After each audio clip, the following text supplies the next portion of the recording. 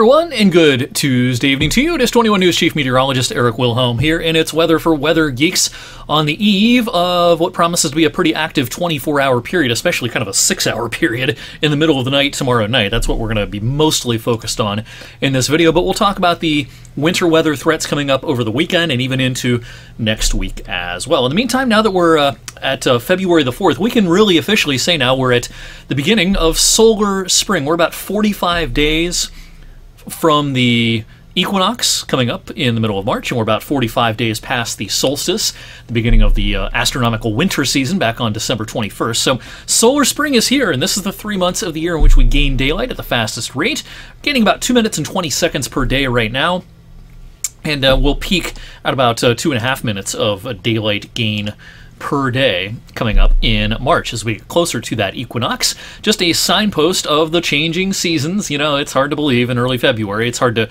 wrap your brain around the fact that, you know, we're not in the dead of winter anymore. You know, we've got plenty of winter left in the tank, I think, and several opportunities for some winter weather coming up in the next couple of weeks. But coming up in just 14 days, 2 weeks from today, in fact, our sunset will reach 6 p.m., sunrise 7 a.m., and then earlier for a little while, starting February 26th. Now, those earlier sunrises will be briefly interrupted by springing ahead at the beginning of daylight saving time on March the 9th, but of course we're gaining daylight so fast at that time of the year that those later sunrises won't be around for very long, and our sunsets coming up in just a little more than a month. We'll be back in the 7 o'clock hour. We really see a big change when we do that time change in early March. In the meantime, we have a winter weather system heading our way as we go into Wednesday night. And today, the National Weather Service office in Pittsburgh did hoist winter weather advisories for just about all of their coverage area, with just the exception of a couple of counties.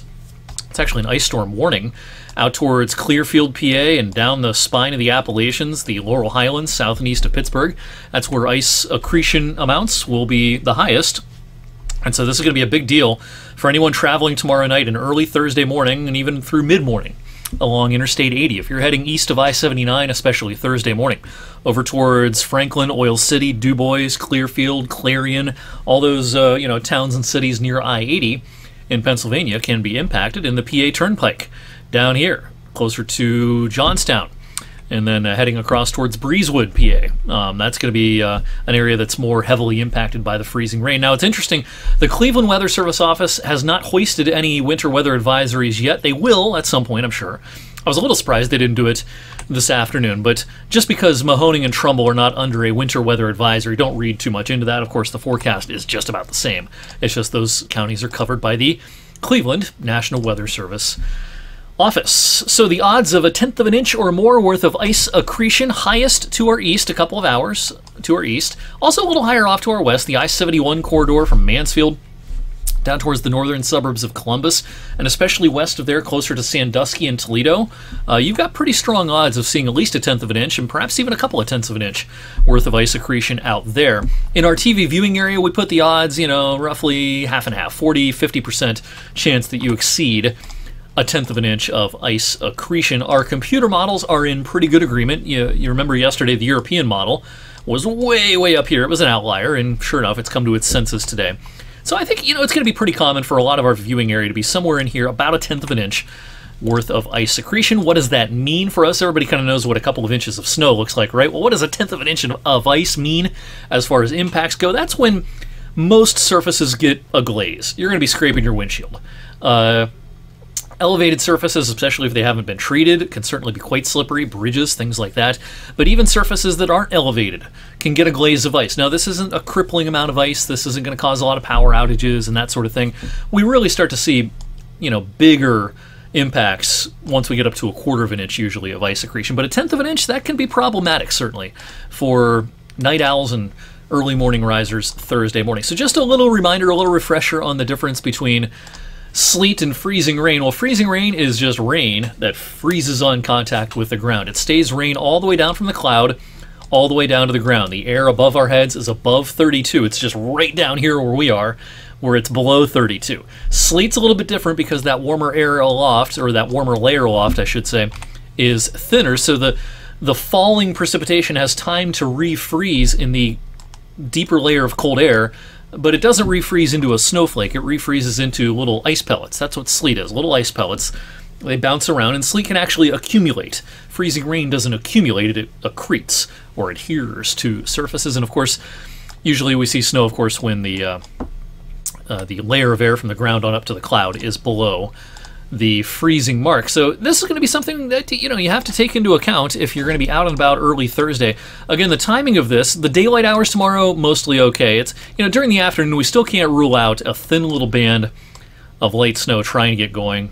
It's going to be a skinny thing, and it might not even happen. But if it does, could someone see a little dusting or something like that? Yes, but boy, the confidence on that idea is still low at this point. Much higher confidence in the timing and the impacts of our freezing rain. I think this is mostly after midnight. So by midnight, the freezing rain's probably about to Columbus, Zanesville, Cambridge, up towards Toledo. That puts it on track to overspread our area probably 1, 2, 3 o'clock in the morning, Thursday morning. Most of us are going to sleep through this, but anybody who does have to be out and about Thursday morning, say 5 a.m., 6 a.m., if your shift starts at 6 or 7 a.m., you're going to be running into some slick surfaces. Temperatures by daybreak, by about 7 o'clock or so, should be trying to rise above freezing in most of our area. Now, there may be some exceptions still. Once the sun is up, it still may be a little below freezing.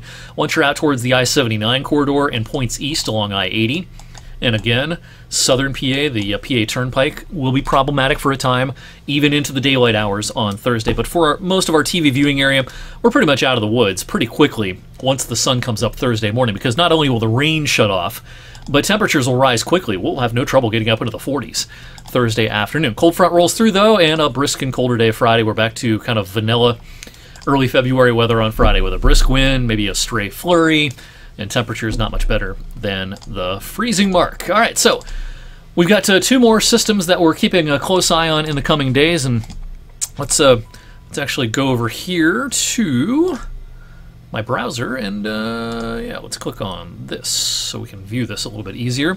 This is the latest run of the European model for the upcoming weekend, specifically Saturday into Saturday night. We're dry to start Saturday. Precipitation probably tries to fill in by early to mid-afternoon on Saturday. So after, say, 1 or 2 o'clock. And when it comes in, this can be a little bit more of a potpourri than we're going to get tomorrow night. I think it's pretty much just freezing rain, ending as rain tomorrow night. When this comes in on Saturday, we could have some freezing rain, we could have some sleet pellets, there can be some wet snowflakes, and eventually this is going to change to just plain rain as we rise above freezing. But the process of rising above freezing may take until 7 or 8 or so in the evening. So that window of mid-afternoon to early evening, that's our window on Saturday, in which we can see a variety of precipitation types, and some slick travel could certainly result. And there's that change over to plain rain as we go into the evening, and then the precipitation will just end as we go towards midnight and beyond, Saturday night into Sunday morning. So again, our trouble spot Saturday is mostly mid to late afternoon, very early in the evening. Then we'll keep an eye on next week. This is, still a week or 8 days away, so we're going to rely on ensemble modeling here. This is this afternoon's run of the European ensemble, showing not precipitation type. We can't show the type of precipitation graphically here, but the amount of precipitation is shown. And as I roll this forward, this is next Monday and then next Tuesday into Tuesday night. Now, it appears that the highest chance of significant precipitation may be more in a corridor like this. Pittsburgh south and east may be especially favored. It's going to be rain once you're far enough to the south, but this could be a pretty good snow event, from the southern Appalachians through the central Appalachians and up into New England. We may be more in the grazing category, but, this is still 8 days away, 7.5, 8 days away. So don't read too much into just one set of modeling like I just showed you, but there is a chance, anyway, of some wintry intrigue towards the middle of next week, and that one probably has a better chance of being an all snow event as opposed to this freezing rain and mixed precipitation stuff that we're going to be dealing with on 2 occasions over the coming days. So stay updated on the latest forecasts on all my social media, the Storm Tracker 21 app, and I will see you back here on Wednesday for Weather Geeks.